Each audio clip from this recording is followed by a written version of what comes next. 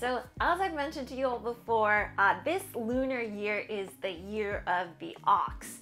And on a lunar year calendar, there's actually 12 different animals. And I usually try my best to, for each year, to make the animals into buns. And if you guys saw a couple of years ago, I did one of the year of the pig. I did it with my niece as well. This year of the ox, I am an ox. So I knew I had to do it proud. I have been scouring the internet for just like cool ways of doing ox buns. I knew I wanted the ox to have like a head and then also a little bit of the body as well, all in bun form. So I happened to find a channel called Grand Patisserie that actually did that and used like a sausage for the body. So I'm going to just, be veganizing the recipe, but the technique is really theirs. So make sure to go and check that channel out. And then, yeah, I hope you guys all enjoy these buns.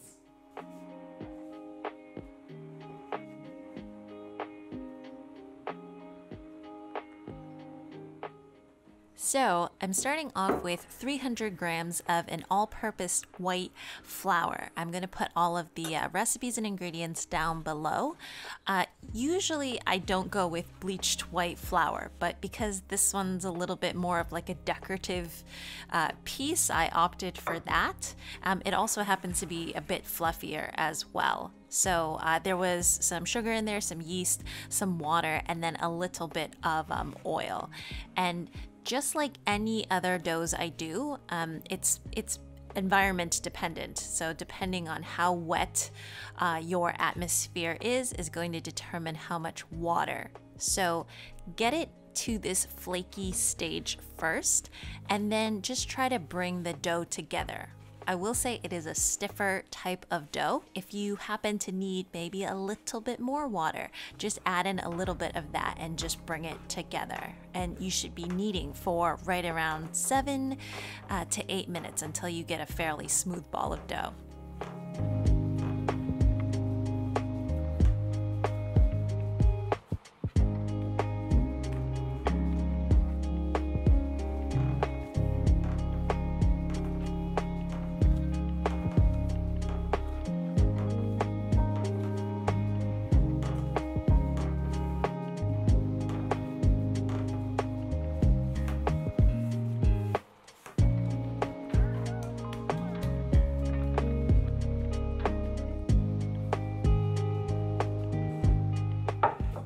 So this dough doesn't need any resting. We'll rest it all at the end.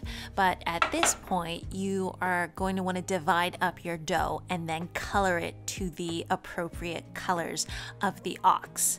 So this is some natural food coloring that I have, but for you guys, feel free to just use food coloring. It might be, easier to find, easier to get the color that way.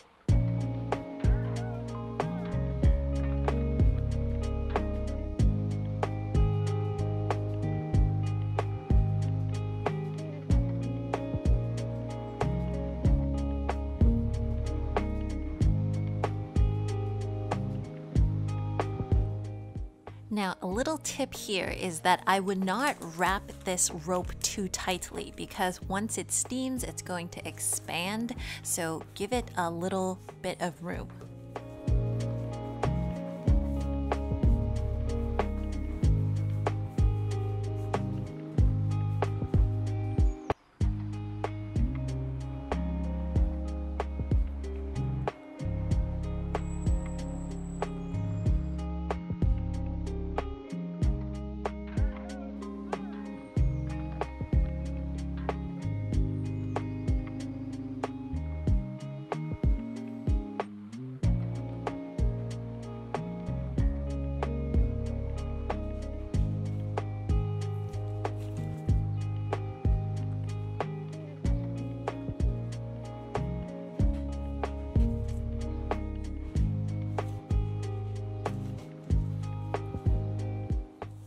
Now, before I forget, what I'm going to recommend is that you make all of these small pieces like nose, ear, little like cow spots all ahead of time before you make the body or the head. Because what happens is you're essentially, the dough is alive, so you're letting it prove it's already rising, and sometimes if it takes too long to make the little bits and pieces, the dough gets overproofed, and once you steam it, it becomes wrinkly because now there's all of this other bubble going on inside the dough. So make all of the little bits and pieces ahead of time.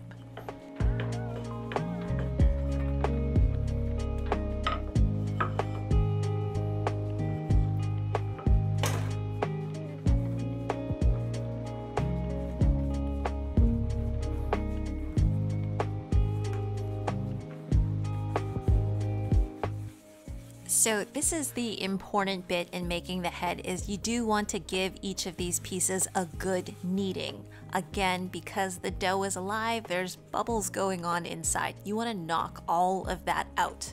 Otherwise, you're going to have very wrinkly cow heads. And in terms of shape, you want to keep it ovally. You kind of want to keep it fat. This is the part where it all gets tricky because faces, you know, it can start looking from like cute to evil very quickly. So you have to be careful here.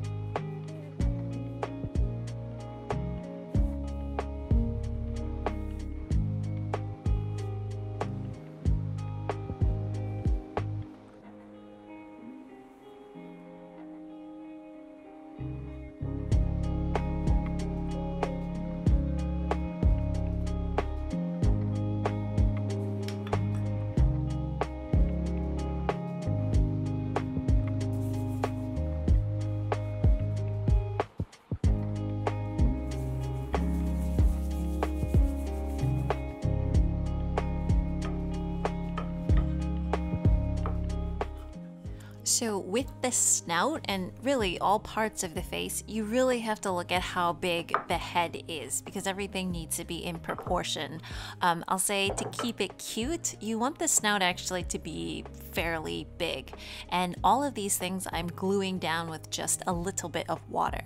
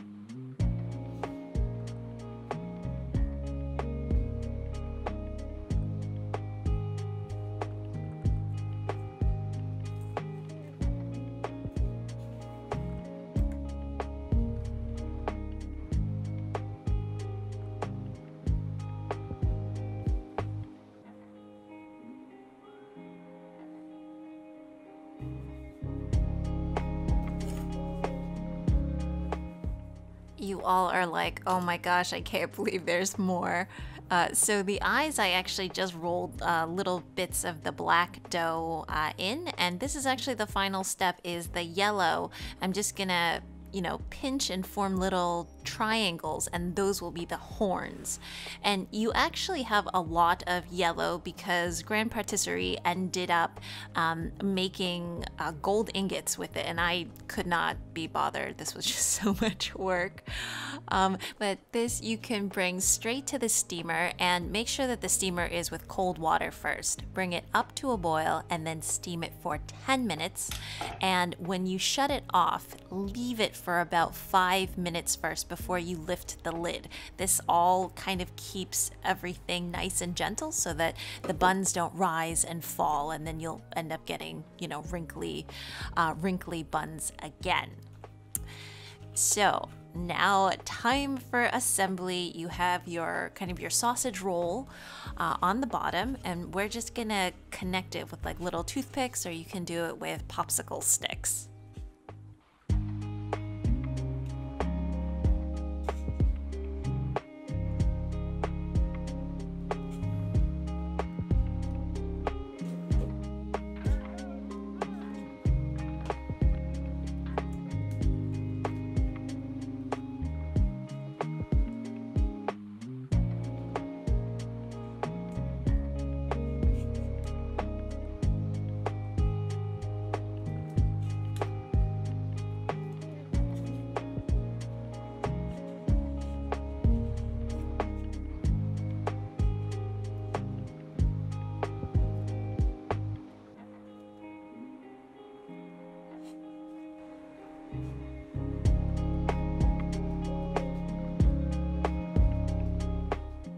I think hands down these are cuter than the piggy buns, and the piggy buns are pretty darn cute. So yeah, the side view is so cute as well, like the little twirly tail, and those are some gold ingots I made on the side.